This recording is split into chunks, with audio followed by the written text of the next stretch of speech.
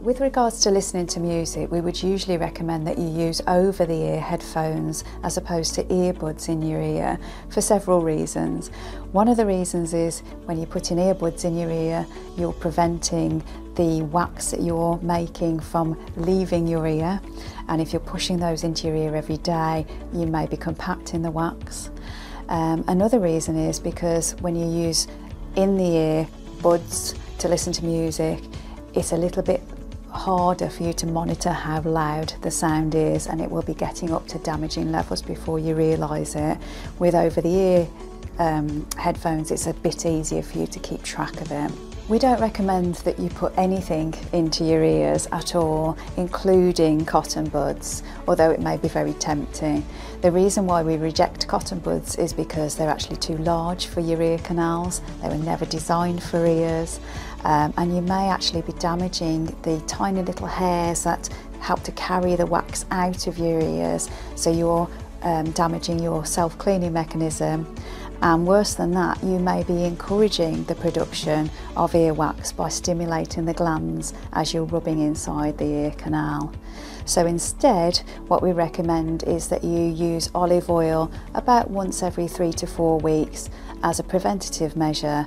It doesn't stop the wax from being created or being made, but what it does do is it helps to keep the wax moving out of the ear in a natural way. There are several environmental and lifestyle factors which might lead to you building up more wax.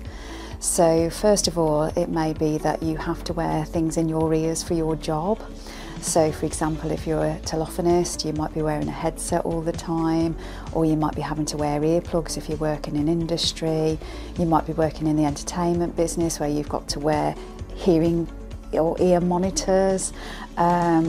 You may have other reasons why you're putting things in your ears. So for example, your hobbies might be noisy, so you're putting noise plugs in. You might have to wear swim plugs, you might need to wear sleep plugs. So every time we push something into our ears, we're actually stopping the wax from coming out, and we may be pushing it back up again from where it had started to migrate to. So lots of reasons why what we're doing with our ears may actually cause us to build up with wax. If you do have a noisy hobby, such as music or gaming, then we do advise you to be careful with your ears. So you need to be aware that sounds of 80 decibels or more can be damaging to your ears in a permanent way.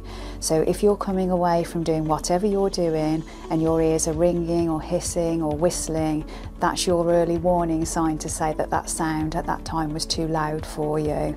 And it's normal for you to go out on an evening and have your ears ringing in the morning or before you go to bed. But that may become a permanent feature, as may some hearing loss as well after time. So we do recommend that you monitor the levels that you're listening to, make sure that you're keeping the levels down, and you're also reducing the period of time that you're spending in that noise. Hearing loss can have a huge impact on a person's life. It can affect their home life, it can affect their work life, it can affect their education. And so we need to find it, and we need to monitor it, and we need to try and help it as much as we possibly can. So in terms of how it makes you feel, it can lead to isolation, it can mask other issues like dementia, it can lead to a lot of frustration, miscommunication, issues with your relationships, lack of confidence. It could affect your speech development if you're a child trying to learn how to make words. There's a stigma around hearing loss, so it may be causing feelings of embarrassment. It might also be making you feel like you don't want to do the things that you like to do or you need to do anymore.